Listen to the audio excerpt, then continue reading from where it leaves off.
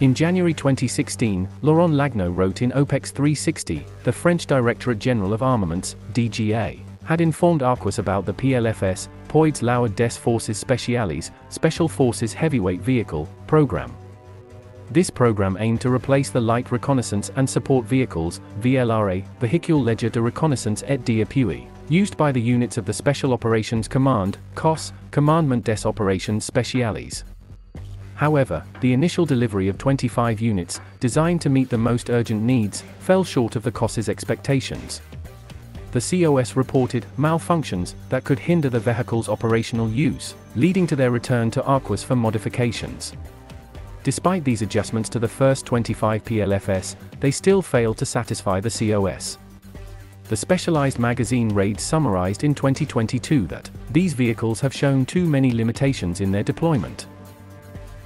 Consequently, it was decided to allocate them to the commando groups of the 27th Mountain Infantry Brigade, 27 BIM, and the 11th Parachute Brigade, 11 BP, for their motorized patrols.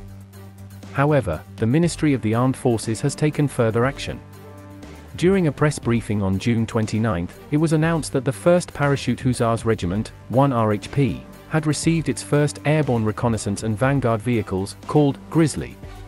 These Grizzly vehicles were developed by Arquus and are derived from the Sherpa range.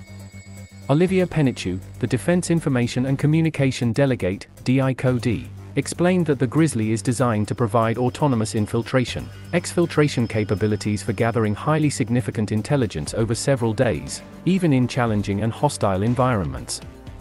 No information regarding the cost of this program was provided.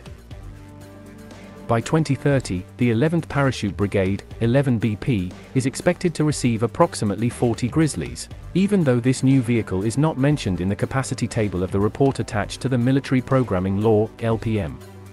Primarily, the Grizzly is intended for airborne troops, as the 2nd Marine Infantry Parachute Regiment, 2 RPI-MA, will also be equipped with around 10 units, some of which will be deployed to La Réunion.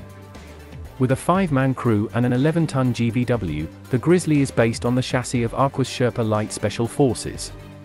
The PLFS is lighter than the standard Sherpa, and the crew compartment has been adapted to carry the armament used by the French Special Forces, including a 12.7mm heavy machine gun, a 7.62mm machine gun, and anti-tank missiles.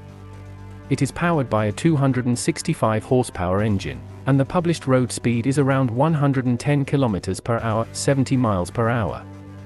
Armor thickness and protection levels have not been publicly disclosed.